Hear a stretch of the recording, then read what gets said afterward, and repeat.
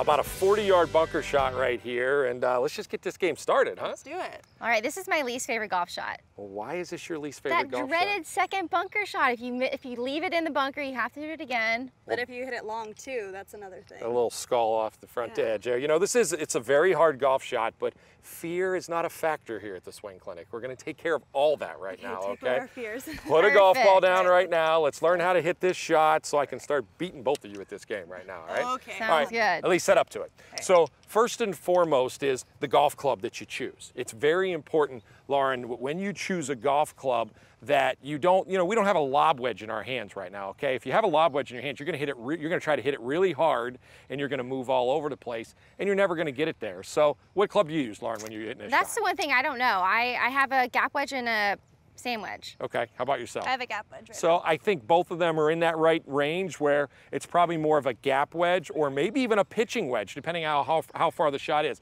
Unfortunately here, we don't have a lot of green to work with, so our best shot is probably more like a gap wedge, because we have to carry it a little bit further. So you can make a bad decision, grab your lob wedge or a high lofted sand wedge, you're in trouble right out of the Hey, gate. what's wrong with lobs? Lobs are nothing's wrong with lobs. Nothing's wrong with Elise Lob lob wedge. wedge. So go ahead and set up to it. Okay. So first and foremost, ball position is very, very important here. When Elise sets up to this golf ball, you cannot have this golf ball way back in your stance. And that's what I see a lot of you guys do, is you have it way back in your stance and your hands are forward like this. If you get it back here and you get your hands forward, what's gonna happen is you're gonna get very steep in your attack.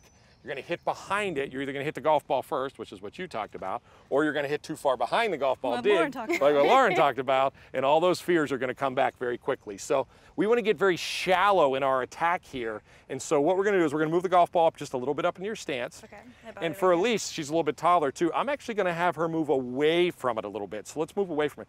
The reason we wanna move away from it is because, again, we don't wanna be as steep with this shot. We wanna be a little more shallow So swinging with more this like shot. around? A little more around you with this shot. And is she gonna take less sand than a normal bunker shot? Absolutely, that's Okay. exactly right. So that's the key here, is that, on a short bunker shot, you can get a little deep and you can dig a little bit and get down into the ground.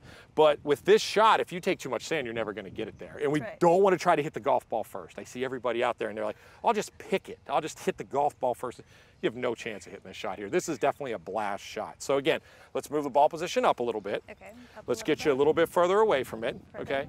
We can still open that face up a little bit because we want to use the bounce. So if we're going to take sand, typically we would take about this much sand underneath the ball. We're going to take a little bit less this way, but getting further away from it and being a little more around you is going to take care of that for you. You're not going to get as steep. Now, on a regular bunker shot, you're gonna hit about an inch to inch and a half behind the ball. Is that the same with this? It's gonna be about the same because we're gonna be more shallow. Again, the angle of attack is gonna be more shallow here. It's not gonna be as deep.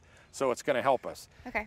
Biggest key though with this shot. Listen, both you guys, right, open your ears. Let's Biggest hear it. key. It's a game. Tempo, tempo, tempo. You cannot try to jump at this golf shot and hit it hard. It has to be very smooth. So get a little song in your mind. Get happy before you're hitting this shot. Happy and a No song. more fears. Okay. Ball position forward, a little bit further away from it, so we're not gonna get as much up and down. We're gonna feel it go a little around us, and we're gonna get a little tempo, all So right? a shot like this, how far do you think I should take it back? That's a great Setting it right question. there? And with this shot right here, it's probably gonna be a little further than your typical shot. But again, that's exactly what you both wanna think about. You wanna think about not short and attack, just get a nice, Tempo. long, smooth swing. tempo. And you're gonna get a little more shallow because we're further away from it. We're taking it around us a little more.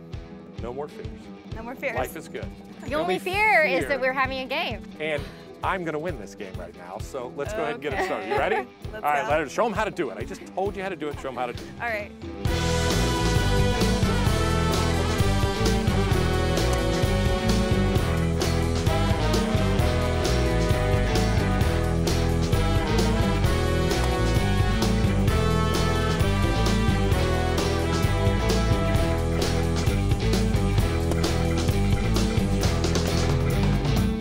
Oh yeah, winner. Letter for you, letter for you. That would be a P. Whatever, it's your home court.